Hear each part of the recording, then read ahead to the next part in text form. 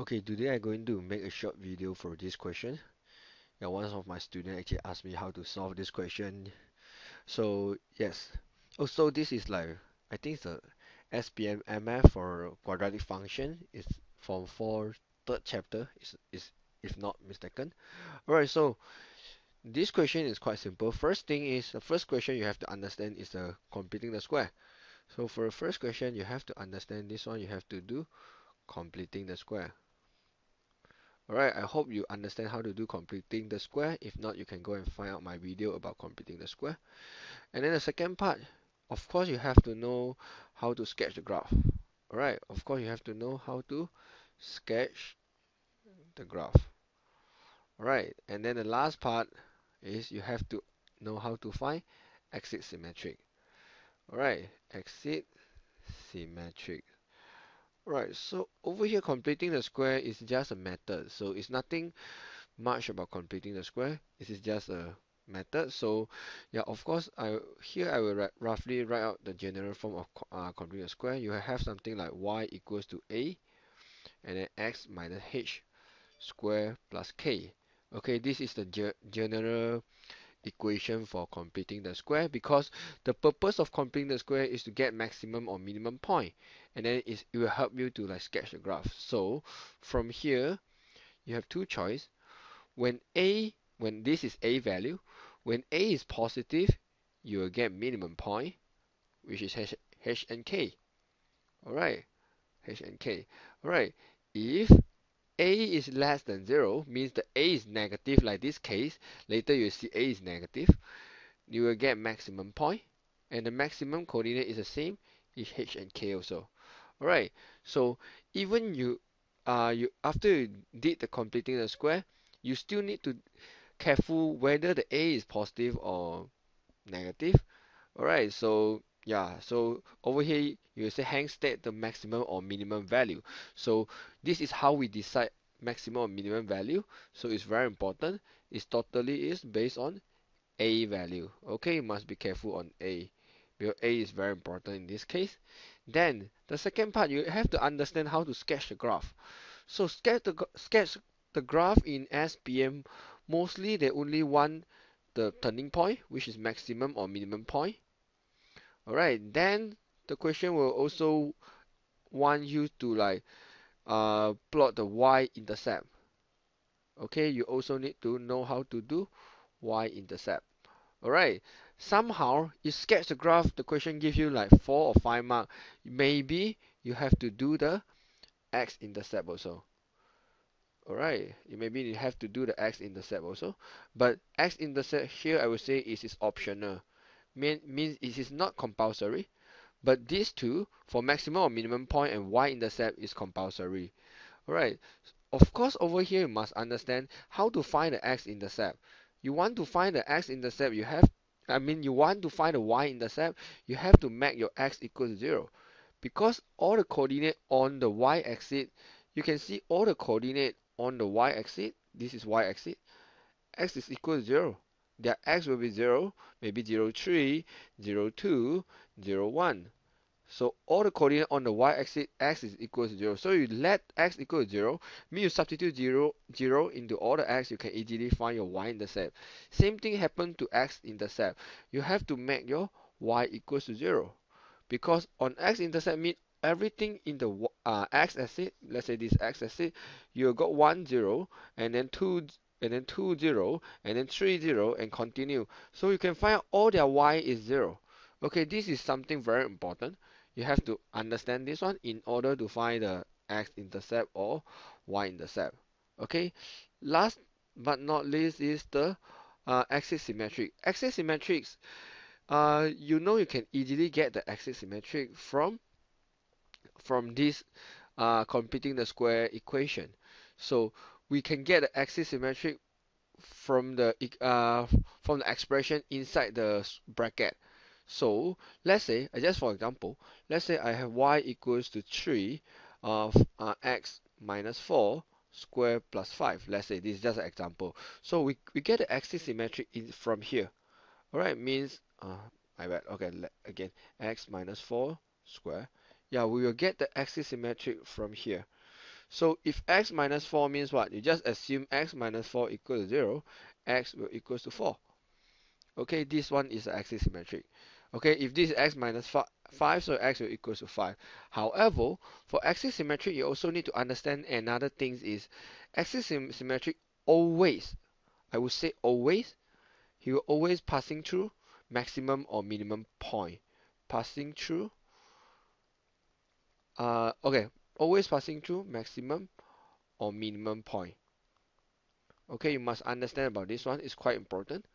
Okay, so yeah, so for example, uh, okay, I have a graph like this.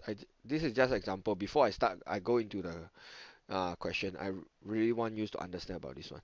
So this is the, let's say this is a maximum point. So your axis symmetric, you see, this one will be your axis symmetric. And if this coordinate is called, let's say it's called 3a. So your axis symmetric obviously is on the it will touch the x-axis, isn't it? So this equation we know is called x equal to 3. Okay, no matter your point is maximum or minimum, axis symmetric always will passing through the maximum or minimum point, and it's always same value. I mean the 3 here is always same with the x, I mean the x value of the maximum or minimum point. Okay, you have to understand this one because axis symmetric is normally is just 1 mark in the exam. So I really hope you can understand. All right. So yeah, I hope my explanation to help you a bit. Then we come into this question. So in order to do this question, first thing I will copy down the equation. So I have, okay, I will let y equals fx because it's easier for me. Okay, y will equals to negative 2x squared plus 6x plus 5. Okay, the first step is I need to do the completing the square. So we just do the completing the square. It's very simple. You just make sure your x squared equals to 1. So if you have negative 2 here, you just factorize here negative 2 out. Normally I factorize for first and second term. Of course you can factorize for first, second and third term, but normally I will just do for first and second. Yeah, you'll get the same result. You don't need to worry. Okay, so I will do like this.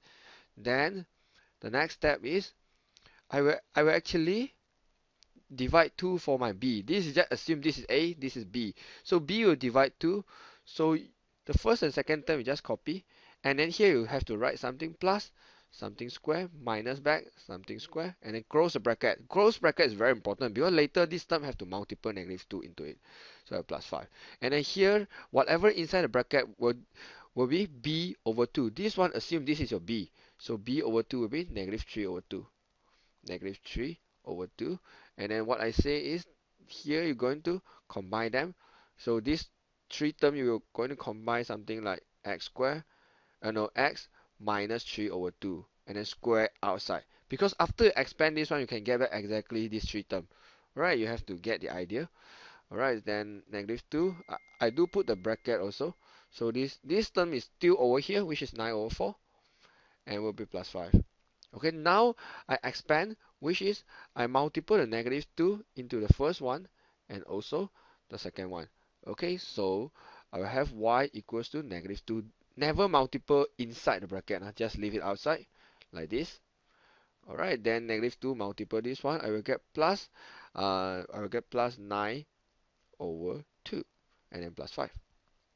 Okay, so you know this one is the maximum value because this is negative 2, right? I say if a, this is a, yeah, is less than 0, you will get maximum point. Okay, so you will get maximum. So this one we call maximum value. When questions say about maximum value, you see the word maximum value is mean they want the y value, they want the y value of maximum point. Okay, y value of maximum point. Okay, you must understand when you see the word value. But however, here I need coordinate, so just ignore about y value first. So yes, this is the last step. Then I done my completing the square. Okay, this one will be 10 over 2, so this is plus 19 over 2. Alright, then yeah, this one is what they call, because the question asks you to express this one in this form, right? So you can see I have negative 2 here, and then my p is 3 over 2, and my q will be 19 over 2. Alright, so yeah, just like that. And hence state the maximum or minimum value of fx and the corresponding values of x. So here is maximum or minimum, right? So because a is negative, so you know this is maximum value. I say maximum value mean the k. Oh, sorry about this because k do not have any square here. So yeah, so k shouldn't have any square. So let me just erase the square here. Oops, my bad. Okay, let me erase it. Okay, plus k. Okay, k is the maximum value. I hope you understand that. And the corresponding values of x mean this one they want the x value of the maximum point. Alright, so after I have done this, so over here, I know this is my maximum value. This is maximum value. And this one, okay, for corresponding of, okay, let me write maximum value is 19 over 2. And your corresponding value of x, corresponding values of x mean the x value of the maximum. Corresponding value of x will be 3 over 2. Okay, this one means actually you have to understand from this equation you can get your maximum point. Your maximum point will be 3 over 2 and 19 over 2. Just remember for x, they will always opposite symbol because you have to do something like x minus 3 over 2 equals to 0. So you have 3 over 2. So this 3 over 2, they will call it corresponding values of x, and this one they will call it maximum value. Alright, if this is positive, this one they still call the corresponding value of x, but this one they will call minimum value. Alright, I hope you really can remember this one. It's so easy to get marked if you understand about this thing. Alright, so we're done about this part. Okay, then we're going to go to part B. Part B, they ask us to sketch the graph. So I say sketch the graph, we will need two information. One is maximum point, the other will be your y-intercept. Okay, you will need your y-intercept, and your y-intercept just now I say you have to let your x equal to 0 to find it out. So x equals to 0, I'm not going to use this equation to find because I find waste my time. So I use the original equation. Do you see this one? Y equals to negative 2x squared plus 6x plus 5. When x equals 0, my y is left 5 only. Do you see that? Okay, so I'm going to erase all this because I do not need it. If you want to see it, you just like see the replay. Okay, so I hope you can remember what I say. Okay, and this one also. Okay, so yeah, I want to find the y-intercept now. So I let my x equal to 0. So if x equals to 0, my y equals to negative 2, 0 square plus 6, 0 plus 5. Actually, I can do very fast. I know y equals to 5 is easily. Alright, so later my later my curve will going to pass through 0, 5 because this is my y-intercept. Okay, then I can sketch the graph easily by having some information, the coordinate for y-intercept and my maximum point. Okay, then if I have all this, I can sketch this one easily. So I just like randomly sketch, give you some idea. So let's say this is my y-axis and this is my x-axis. Alright, so of course I'll plot my maximum point first. 3 over 2, assume this is 3 over 2, so it's somewhere here. Okay, I'm going to call it, if this is maximum point, so here will be 3 over 2, and this one will be 19 over 2. 19 over 2, of course you can write decimal if you want. Yeah, 19 over 2 I think is 9.5, isn't it? Yeah, you can do that, but normally I will write 19 over 2. Alright, and then I know later you're going to passing through 5 here. Okay, so my graph, because it's maximum graph will look like this. And then you're passing through this point, it will be 5 because my y-intercept is 5. Of course, if possible, you label this one also. It's 3 over 2 and 19 over 2. Yes, then I done. This is how I sketch the graph. Do you see that? This is how I sketch the graph. I hope you see that. Yes, it's not really hard.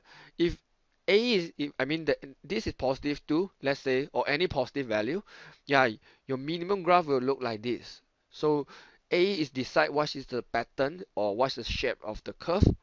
Okay, then you could just find out your coordinate and your x-intercept. Most of the students just do not know how to find x-intercept, so you just remember when x equals 0, you can easily find your, I mean y-intercept, sorry, not x-intercept. Alright. Yeah, I hope this video can help you. Oh, last but not least, the third part. They ask you to find the x-intercept. It's very simple. X-intercept lah. They ask you to find the axis symmetry. So axis symmetry, I say always you're passing to maximum or minimum point, right? So this one, I'm going to use blue color. This one will be my axis symmetry. Okay.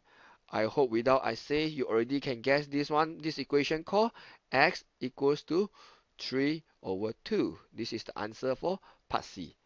Part B just asks you to sketch a graph, and part A just asks you to do the completing the square. Alright, I hope this video can actually make you understand about this quadratic function. For me, like this chapter is so easy to score the mark if you can understand this. Alright, I hope you enjoy my video. See you again soon.